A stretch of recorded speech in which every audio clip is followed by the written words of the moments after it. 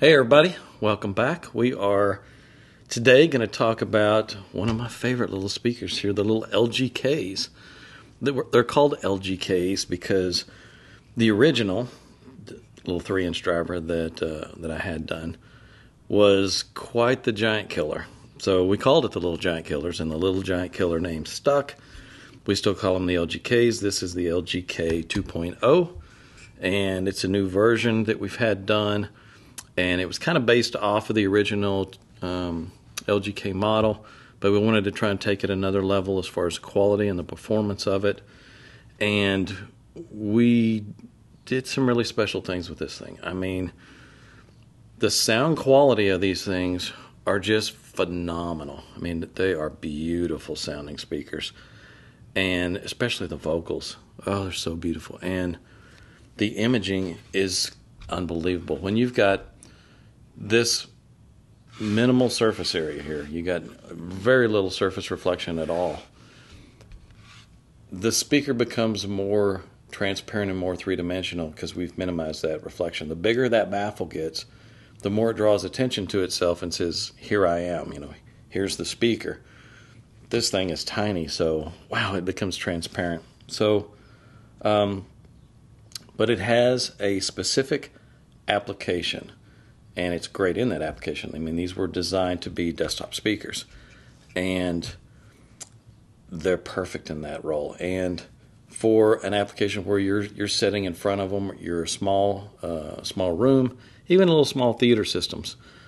But when doing a small theater system, you have to set your settings to small. You can't overdrive them. They are very much power limited, and that's the drawback to using the little 3-inch, 4-inch driver. The original LGKs had 2.5 millimeters of X-Max. That was kind of the target for these, but they wound up being only 1 millimeter of X-Max, and that's the way the voice coil wound up getting in order to produce the frequency response that we were targeting. That's the one that sounded the best, but it is limited. And some people have noticed if you throw a bunch of bass boost at these things because you think they need more bass, and you start cranking them up full range, you're going to run out of X-Max immediately. They're going to basically just bottom out. They don't hit the back plate, so you don't hear it bottoming out, but they're completely out of control. Their distortion levels are going to shoot way up. It's just going to sound horrible. It's not designed to do that. If you're going to run these things at any kind of power levels, you have to put something in line with your amplifier or set your settings in some way to roll the bottom end off. If you roll the bass off, the more power that they can handle. It's just like a tweeter. If you take a tweeter and you try to play at full range, it's going to reach its excursion limits immediately, and you can't run a tweeter full range. It'll self-destruct.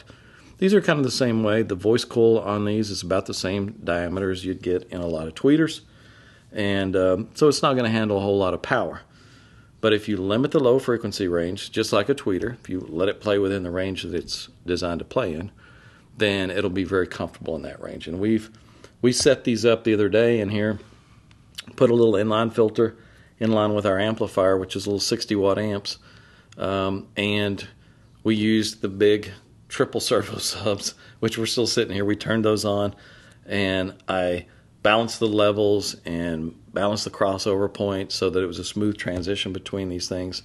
These were about 7 feet away on stands in a big room, and we're playing them to good levels, no issues at all, beautiful sounding.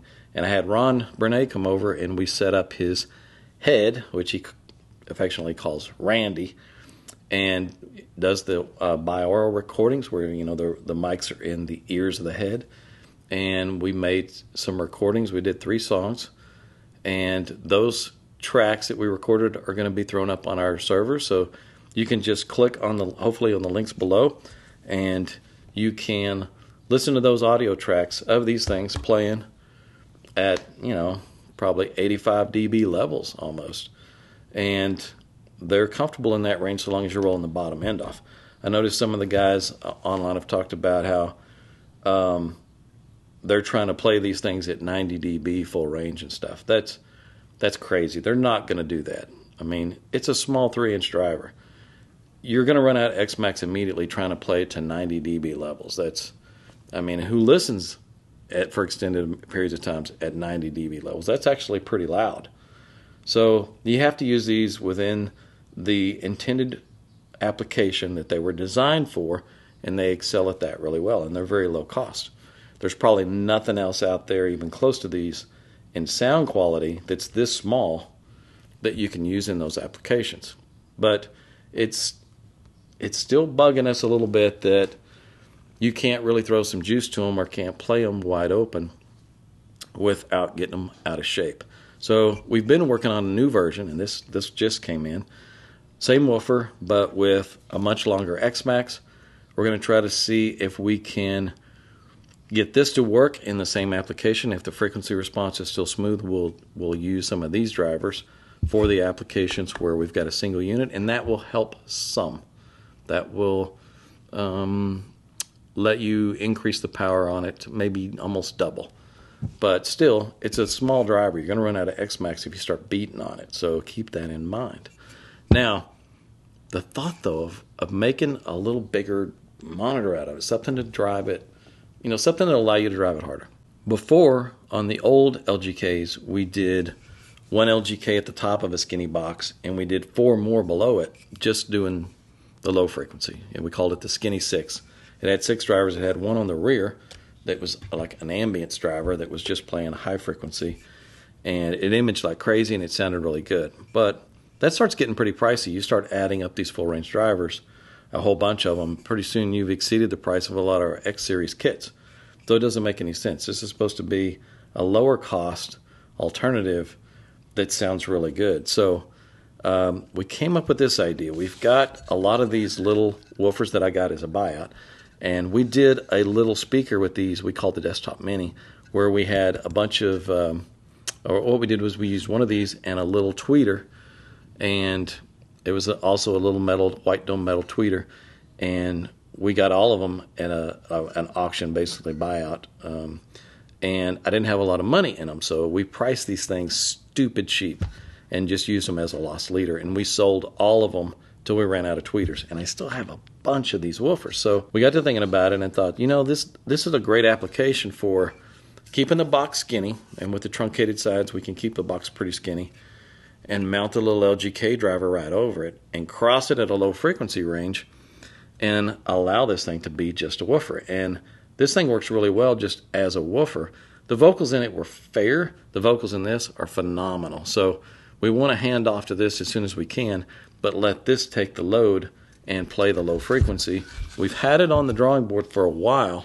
We just haven't had time to get some of the cabinets knocked out. This is a little drawing there of the cabinets. We're going to throw it up as a little file for you to see online, so you can get a little better view of it.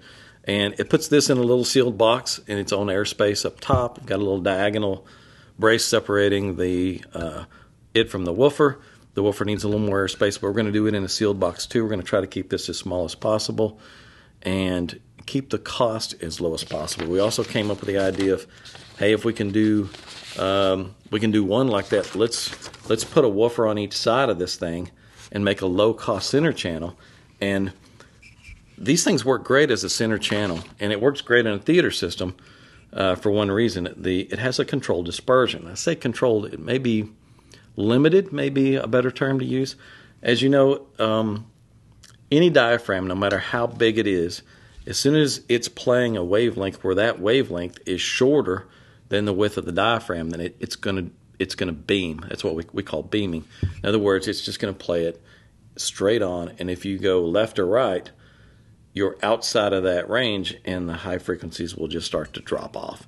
And it's the same, like I said, with anything. It can be a 3/4 inch dome tweeter or 1/2 inch dome tweeter, which is really small compared to a 1.5 inch dome tweeter, and that smaller tweeter is going to have a broader off-axis response than the bigger tweeter. The bigger the diaphragm, the more it starts to narrow down. And to me, a 3-inch driver tends to be kind of the sweet spot. With a 3-inch full-range driver, you're still got pretty good off-axis response, but you have a limited off-axis response. It's not as broad as a tweeter would be. So when you're in an application where you have untreated walls, untreated room, a lot of reflective surfaces, you may not want a dispersion that's that wide because it will start to sound bright. and it'll start to sound a little overbearing and harsh. Whereas this is not going to have as wide a dispersion. It's a little more controlled, and it might work out a lot better. If you start getting bigger than a 3-inch, you start going into 4 and 5-inch wideband drivers, and even there's a lot of companies out there making 8-inch, 10-inch, 12-inch, even 15-inch drivers that are considered wideband drivers and play full range. And as soon as you move left or right just a little, the whole top end is gone. So you have to keep those things aimed right at your head in order for them to work. So you wind up getting into a situation where the room response is really uneven, and it's kind of a hot spot, like aimed right at your head, where you can hear the whole frequency range. So the overall in-room response becomes very imbalanced when you do that. And the 3-inch driver seems to be kind of a sweet spot. You start getting any bigger and it starts to go south, but something within this range has its advantages. So it's not going to be bad to use it in those applications. And we've got a floor standing version that we're going to do as well. It is going to have one of those little drivers up top, one of the LGK drivers, and 4 of these in a line down below. And what we're going to do is, as the sensitivity is going to be a lot higher on the 4 of these little 5-inch drivers that are going to be down below, the 4 of those. So I'll use a larger and larger coil to start the roll-off back where these are already rolling off, and I'll fold that down over and match the sensitivity of these. So even though these are in a sealed box, and we're keeping it in a really small box for you guys, and these don't need much airspace, the overall extension is going to be pretty good as it's brought down to the sensitivity level of the little LGK driver. So it'll make for a really interesting little floor standing speaker that will have good bass and good control and still have the beautiful vocals and the detail that these little drivers have. So I hope all of you guys will click on the links and give these a little listen. It'll give you an idea. Again, you're not going to get that sense of imaging and layering and soundstage and things that these things are doing, but it should give you a great idea on the tonality and just how these things sound and why we're so excited about them. And this is going to be a nice little product line in the LGK series of low-cost DIY designs that are big-time overachievers. Big-time overachievers. So looking forward to getting that stuff out. We're just waiting on these cabinets to be made, some prototypes. We're going to do some testing. We got a lot ahead of us. It takes time to develop these products. We don't just whip them out in a few days or something. It takes a long time to get this development done, but this is what's in the works. And if this is something you guys are interested in, hang on, because it's coming. And I look forward to some of the feedback on the little LGKs, as we've shipped a lot of them now, so a lot of you guys should be getting these together and can be posting your feedback on just how great these things sound. And of course, this one here is sitting on the little stand that we offer for this. This is a little desktop stand that Killian came up with, and it's tilted a little bit and tilts this thing up, and it gets it up to ear level, and it's perfect for a desktop. And you guys can paint these things or slap a little veneer on the sides or whatever you want. It's an easy DIY stand that works great. So if you guys are interested in that, they're available there on our website.